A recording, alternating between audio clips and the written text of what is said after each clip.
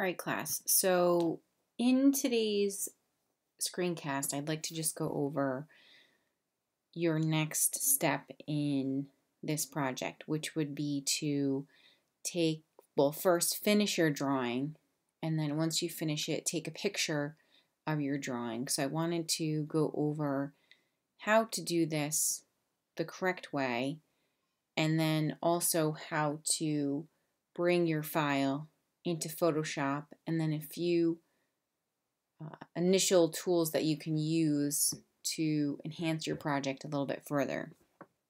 So first, if you look at the first picture, it says bad. Obviously it's bad because when you look at it, it is casting a shadow of your camera or part of something onto the picture. The actual picture taken is not bad. The picture itself is clear, and it's a picture that's being taken directly onto the image, and the lighting actually is pretty good in the area where you can see the lighting, but it's casting a pretty significant shadow onto the artwork, so we don't want to see that. In the second picture, it's also not a great picture because one, it's not rotated, so when you bring your work in, you want to make sure that you rotate it so that we're looking at it properly. And it's also way too dark. It's really hard to see the images in that picture. You want to make sure that when you're taking your picture, you have good lighting.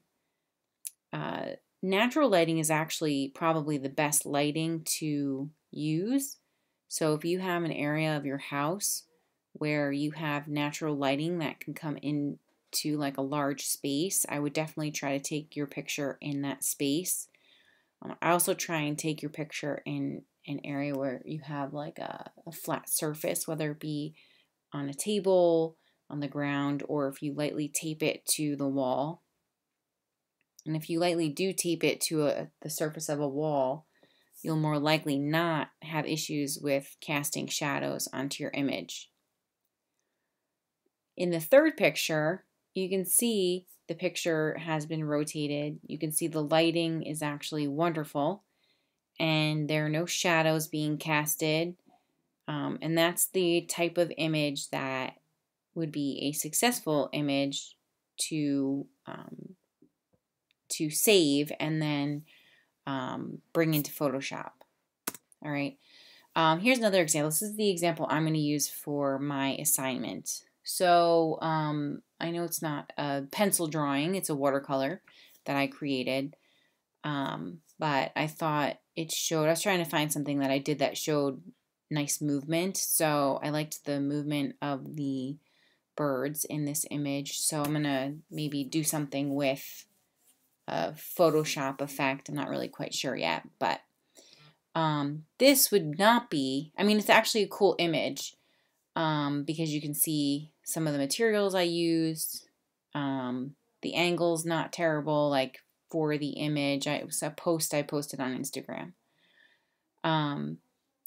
But it's not a good image to use for this project because I'm taking it on an angle. There's unnecessary objects in the picture. You want to take that picture directly on to the image. So, this is a cool image to post on like Instagram, like what I did, but not a good image to take for your project. But if you were to take that picture directly on, like I did here, with nothing in the background, but it's straight on, lighting looks good. It's not exactly the clearest image, but I would like you to get your picture to be a little bit clearer than mine, but this is what I'm working with. All right, so that's kind of what I want to see from you first. I want you to take a picture of your work. Once you take a picture of your work, I want you to bring it into Photoshop. All right, so I saved my image in animation. I called it birds, and I'm going to open it up. Okay, so normally when I begin a project, I ask for certain type of specs for projects, especially when they are digital. Okay, meaning I might say I want the picture to be like 8 by 12, or I want it to fit within a space. For this assignment, I just want you to make sure that you're working with a large file. So when you look at, I'm not going to be too hard on you about file size because you started this project with Mr. Billy, and you're transitioning the project with me, or finishing it up with me. So I just want to make sure it's a large file size. So if you look at my image here, it's roughly 12 inches by 5.5. So it's probably actually accurate to the size of the actual image that was created. It's not a big piece. And if you're wondering what the size of your image is, you can go up to image size, and it will pull up the image size. So you can see here the image is 5.2 by 11.8. And my resolution is about 150. So that's great. This is a good, clear image. What I don't want to see from you is a really, really, really small image. So if you when you go to bring your picture into Photoshop and you do image size, if your picture is not like a standard size, something that, if I want to see something that I could at least fit into like an 8 by 11 sheet of paper and still be really clear, right? And clean and crisp. I don't want to see it being pixelated, meaning like the little tiny dots or pixels. So, something like this is good. I don't want to see an image that's like 2 inches by 4 inches. That's really, really, really tiny. I don't want to see an image that's 4 by 6. That's really, really small. So try to make sure that your image, when you do go to bring it into Photoshop, that it's a pretty decent size. And, like I said, I normally give you specs as to how big I want something to be. However, under these circumstances, what you have is fine. If your image is really, really small, I need you to address that with me, and I will help you to figure out how we can make the image larger. Maybe it's the way that we're taking the picture of it, or how we're saving it and sending it to ourselves, and so forth. All right, so once you have your image in Photoshop, there are a few things you can do. Number one, I'm not going to get into this right now, but I can go in and kind of fix this so that the whole entire image, actually maybe I'll do it right now. So you can see I have my background here, and I'm going to turn the lock off of it. Okay, I don't want it to be locked. So what you can do is just click on the little lock, and it will unlock your image so that you can move it around. Then I'm going to transform it around. I'm going to transform it a little bit. To transform the image, I can do Control T or Command T, all right, and that will allow me to move this image and even rotate it if I want to. Okay.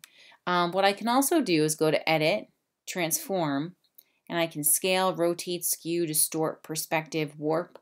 So what I'm going to do is try distorting it. What distort will do is I can pull specific sides to make it work better, right? So I can pull both these sides so that it kind of fills in those little gaps. But another tool that might work as well would be like the warp tool. The warp tool really warp some of your image. So you got to be careful with this one, but it won't move sides in its entirety. It'll only like move little bits and pieces. So that might work better for these little areas to fill in the gaps. And I can kind of adjust accordingly if I needed to. Once I get the picture transformed the way I like, I can hit return, and then it will place that transformation. The next thing that you can actually play around with would be your different adjustments. So if you felt that the picture was too light or too dark or needed to be saturated more, you can go to your adjustments. you can find adjustments underneath image. So up at the top, if you go to image and you go to adjustments, you can find brightness, contrast, levels, curves, exposure.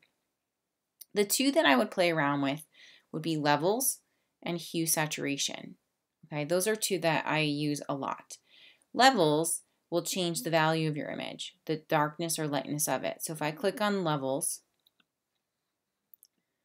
you can see that I have a graph of the levels in this image already, and I can tweak that.